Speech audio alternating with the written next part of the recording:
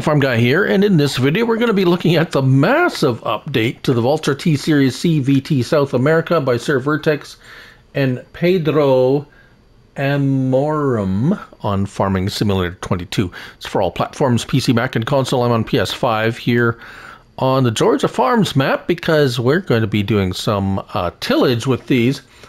44.48 megabytes to download. They are 29 slots. Well, it is just the one tractor, 29 slots on console. There is a plethora of options.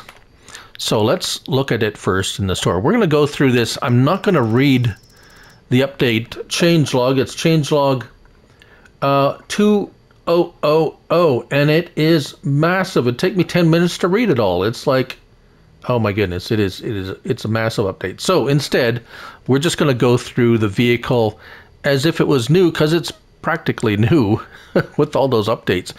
195 to 320 horsepower, CVT transmission, 500 liters of fuel, 34 miles per hour. So, mudguards. Let's start with the mudguards. We have front mudguards, no. We have yes. Then we have no to everything. And then yes to the front. And no, we have added to the back, and then yes. So kind of yes and no, yes, no, yes, no. It's not really, but you can scroll through whatever you want here. We're just going to go with yes. Engines, the T195 CVT. So we start with the 195. We go the 210, 230, 250, 280, 320 is the chipped version, but it's still CVT. And that's your maximum horsepower. Notice it's going a bit slow.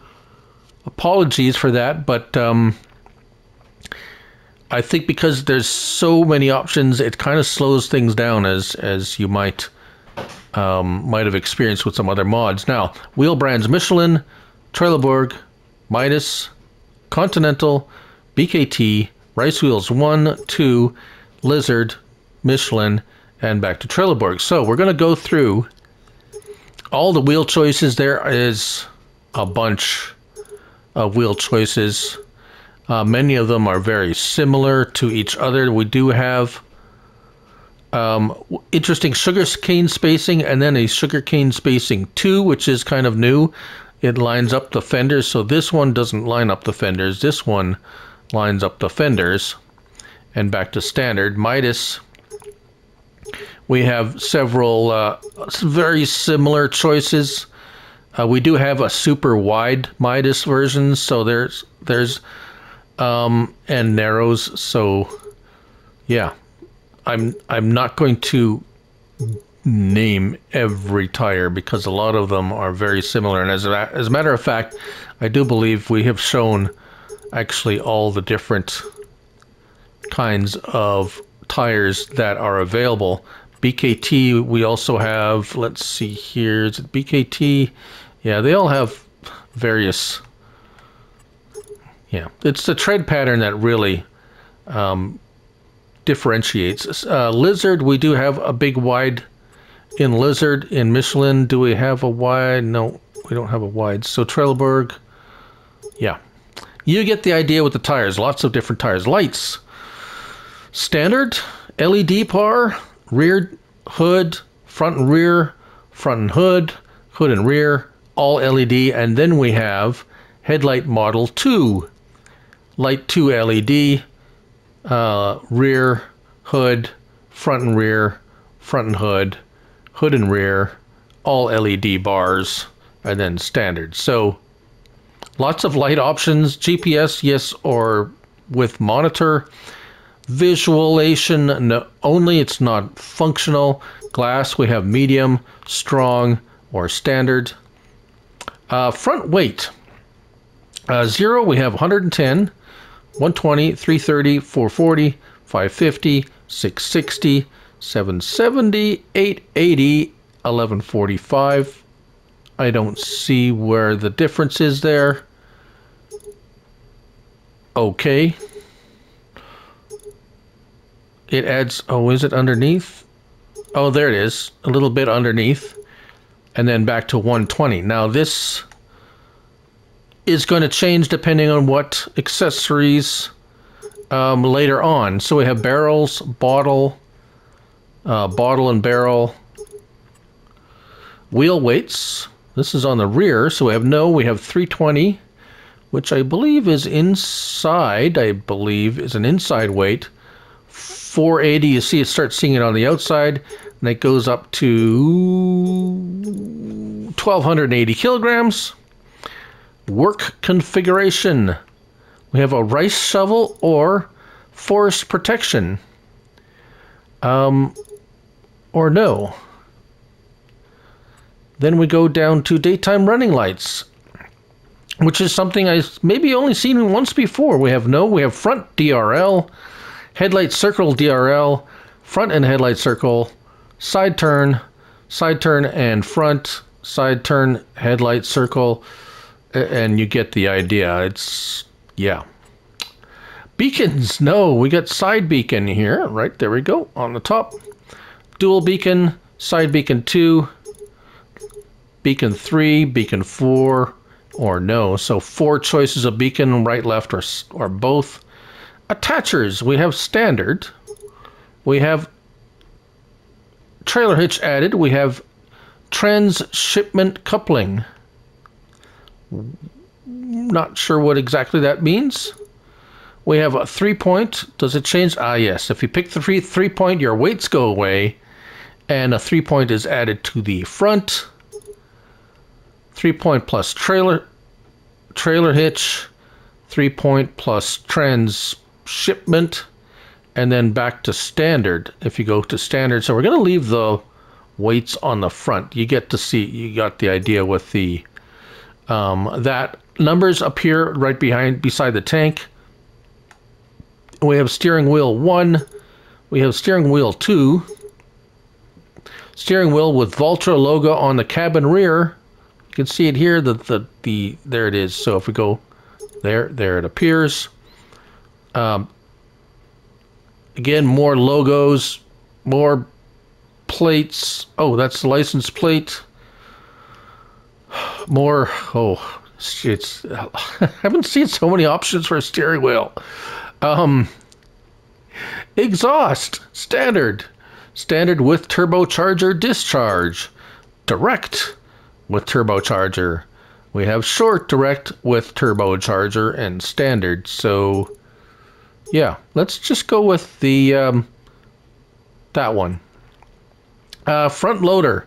If you put the front loader on, it will make that cage go away. So it's kind of up to you. You can have either or.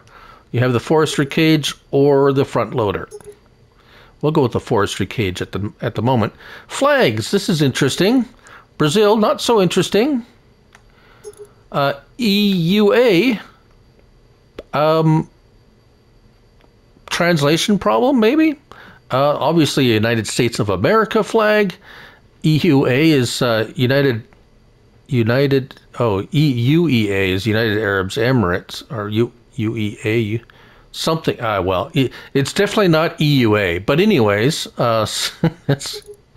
we have Argentina, we have Africa, France, England, Paraguay, Uruguay, Portugal, or no. So I like the newly renamed EUA. We'll go with that. CB antennas, top of the cabin, side, all antennas. It is precision farming ready with the Asaria Pro Compact. Yes. Chassis color. Now that's there's some interesting color combinations. That actually changes the color of the chassis and the forestry and the front weight, as you see there. But they are very, shall we say, more of a subtle color change. Yeah, nothing bright. Main color then has a very strong contrast. We have every color you could imagine, probably a very wide. Of course, I'd pick green. Even, let's see, what's that? Oh, a pretty wide palette of colors here. That's the only chrome one that I see, though. And then weight color. No, I don't. I want to pick the weight colors. Now, the weight colors, Giants colors plus a few standard, or plus a few other colors. Exhaust, that's pretty much those choices there. That looks more chromy. That looks a little bit brighter. Barrel color, that's the color of that barrel at the side. If we make it chrome, there we go. And rim color, yes, we can choose the color of the rims. Can we do that chrome? Yeah, look at that. And a license plate. All right. It's not over, folks, yet. Let's get our help window on and hop in to this fellow here.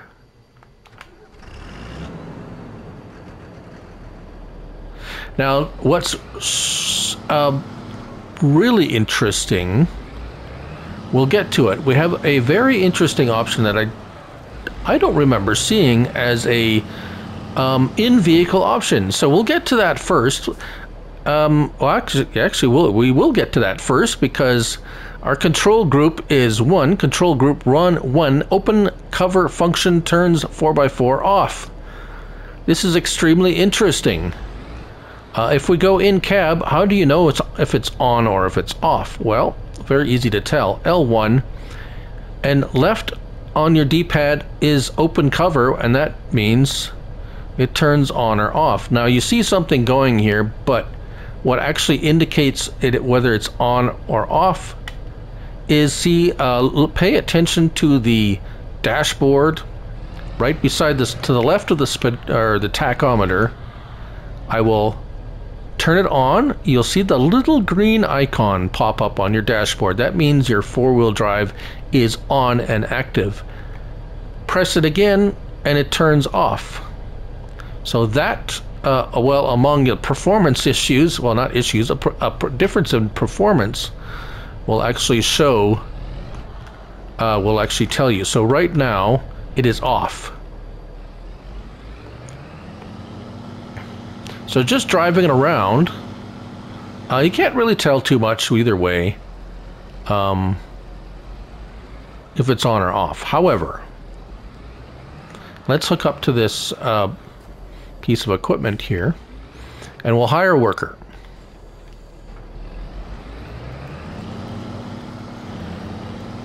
This is a 9 mile per hour rated piece of equipment. Notice it's kind of struggling a little bit. The RPM's bouncing. We're not hitting that 9 mile per hour consistently or strongly. And notice the front wheels tend to lock up when you're moving and braking. Right there. All right, let's go back inside.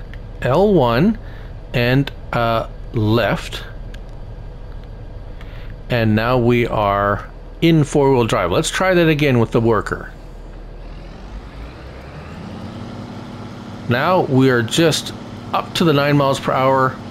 RPM is steady, and our speed is consistent. So it actually does make a difference. It's quite interesting, to say the least. Now there was one other thing. Turn off control groups. So right now we have the control groups turned off. That's another interesting thing. I did see it before. It's like, oh, what's this? And so what actually that means is, if you look at your L1, R1, and so forth, we don't have any options like crop sensor, lower cultivator, and then open the cover. So the reason it has the open cover to the, I wonder if that's going to interfere with. It did mention that the, yeah. The description did mention something about interference with opening the cover. We're going to investigate. You know what? Let's investigate that now, because I will forget.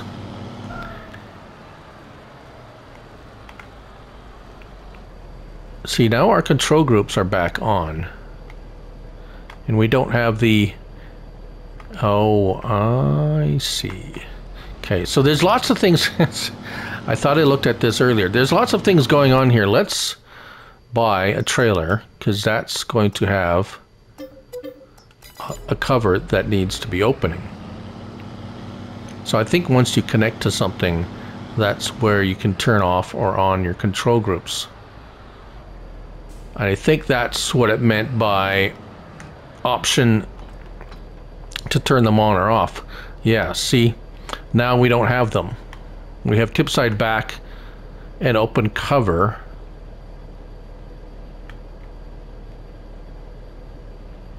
Yeah, that's what I thought. Unfortunately, even with the control groups, let's turn on the control groups. Yeah. Yeah, unfortunately, we're going to have a problem with cedars and the like that you have to open. See, I can't open the cover on this trailer. Let's detach it and turn on, turn off. Yeah, it still has the open cover option even when I'm, and that's changing the cover on the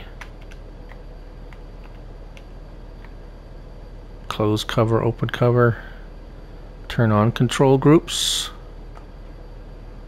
Yeah, now I have all the control groups.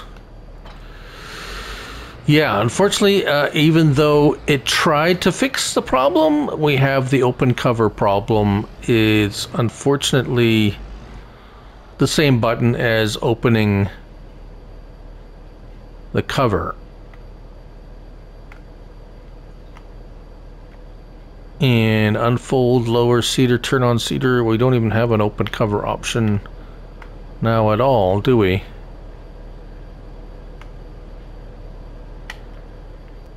Hold on.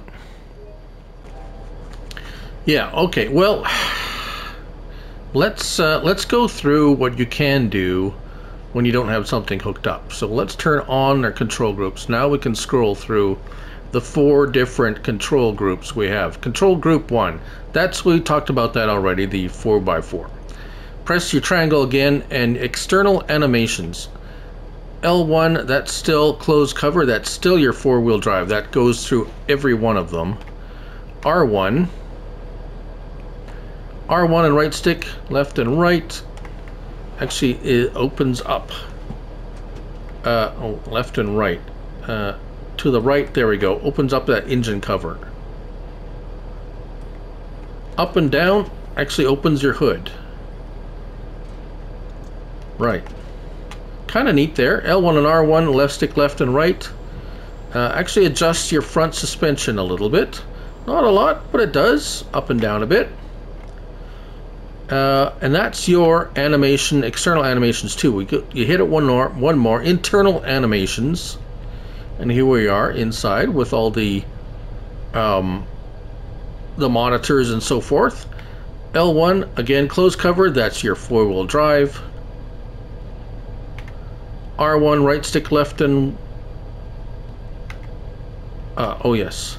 This is your chair. Right and left. Up and down is your sunshade. L1 and R1, right stick is your steering wheel. You can telescopic adjustment. Up and down is your tilt. Control group mirror adjustment. L1 right stick, left and right, up and down.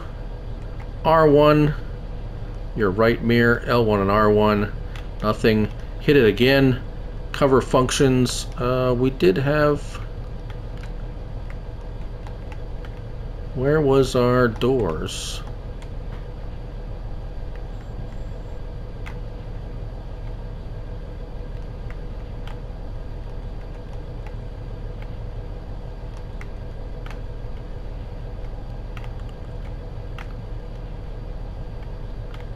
Ah, there it is. R1 right stick. So it's under open cover 4x4 off. Thought it was something there. So many of them. Oh dear. Right. Yeah. Lights. These are all the extra lights. There's the beacons. Almost forgot about that. With all the kerfuffling signals. Lights. Beacons. Right, so just as another example, we have the base game fertilizer spreader, which unfortunately I cannot open the lid to. So I know if you come up to fertilizer, now this can be somewhat bypassed if you, let's just say, buy a big bag of fertilizer and you come up to it, it will automatically open for you, like so. But if you want to fill it from a silo, then you're gonna need to open up the lid, and you cannot with this tractor because the open cover function is overridden by the function of the tractor. Now, if you have another vehicle and you've opened the cover on a trailer, you can then hook up to it and use it, but it just seems all very inconvenient. So as much as this was a big, massive update, and it has plenty of really cool stuff, that one little problem might be a bit too much for some of you. I know for me it would be it could quite possibly become quite a big point of frustration and lead me not to be using it. So hopefully that gets corrected. That's really the only thing. I mean, everything else seems to work fine. It's just, unfortunately, that little conflict there with the open cover choice on console. Now on PC, there's likely, well, you have many more buttons to choose from. So unfortunately on console, there's a limited number of button combinations, and it seems like this one has hit the magic no button. But having all said that, there you have it, the Valtra T-Series CVT South America by SrVertex and Pedro Amorim. Update changelog 2000 on Farming Simulator 22. Thank you all for watching, and remember, it's only a game, so till the next one, bye for now.